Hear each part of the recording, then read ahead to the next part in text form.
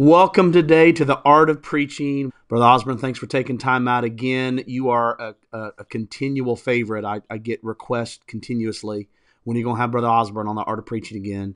You know, I know personally speaking, I think one of my issues with having a less than, having an ending or closing that's less than what it could be is just sufficient time given to that.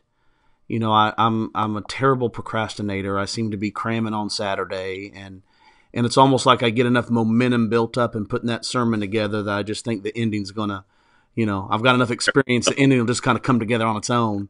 Yeah, and yeah, I think my biggest problem is I just don't give adequate time yeah, to develop that ending. And yeah, and I know this, if I would have my sermon completely done by Friday instead of Saturday night or Sunday morning. You know, yeah. I could Sure. spend a few hours on Saturday just zeroing in on that Yeah, last 5 minutes, yeah, which is yeah, so crucial yeah, as yeah, you're sharing with us. And so I think a lot of preachers, our problem is we just don't give adequate time to reflecting on the end You and really should save your very developing it. best for last. Yes. The You very talked best. about the save the bullet. Don't use all your Right. bullets in the. Yeah, yeah. You fan because when people start, you start feeding off of people's response. So when people start responding, they go, "Yeah, praise the Lord." They go, they stand on their feet. You tendency to want to fan your gun, shoot all your bullets up every because you want to keep that momentum going. Because they're feeding on that. People get quiet, you don't have a problem. But you should save something. Save something for the very last. A good point. Something that is tempted to. I'm tempted to do that now. I'm tempted to work that in right now. But don't do it. Yeah. Save something. Save something that's going to bend the nail over. Something that's going to anchor it down. For the very last. You got to be patient with people. And the Word of God. Give it time to work. Don't you have to keep throwing and throwing and throwing and throwing and throwing. Give the Word of God time to work. It's quicker. It's the Word of God is quick and powerful. It doesn't need a lot of your help. If you just get the words like trying to defend a lion, you just turn the lion loose. It'll take care of itself. Ah, You don't have to defend the Scripture. You just preach the Word of God and be patient with it. Let the Word of God work in people's lives. And don't shoot all your ammunition up into some volley somewhere to where you've got nothing left now.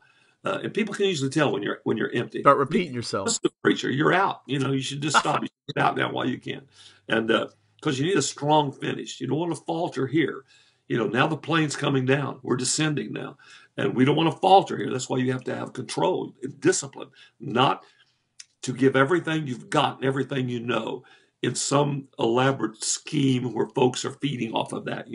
Save something that will really Real. make your point at the very end. And it's hard to do sometimes because you find yourself stumbling somewhere, because a lot of sermons are shipwrecked in the shallows and improper approach, and some sermons die in the infancy of introduction. And then some sermons, they die from a lingering illness. Yeah. It just dies because it's just a long-term illness and they don't have a close. They don't know how to close. I can see people they're asked to do anything at the pulpit and they don't know how to get out of it. Once they start praying for the sick. Don't know how to get out of that. Don't know how to say, okay, everybody can go take your seat now. We're going to do so and so. They don't know how to get out of it. And that's always troubling to me when I can see a person is hooked into something and they don't know how to get out of it. They don't know how to bring it to a close, and that's always tragic to me because they have all this exuberance going and don't know how to close it out.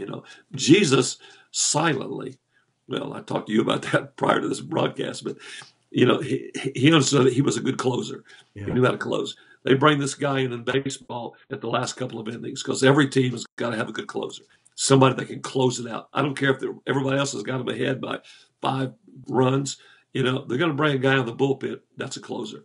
He knows how to he knows how to close it out and keep the score like it is, not let the other team run away with it. So every team needs a good closer, and every man must be a good closer. Know how to close out That's so good. all that you have done and make application about it, or the prodigal's not coming home. That's good. That's really good.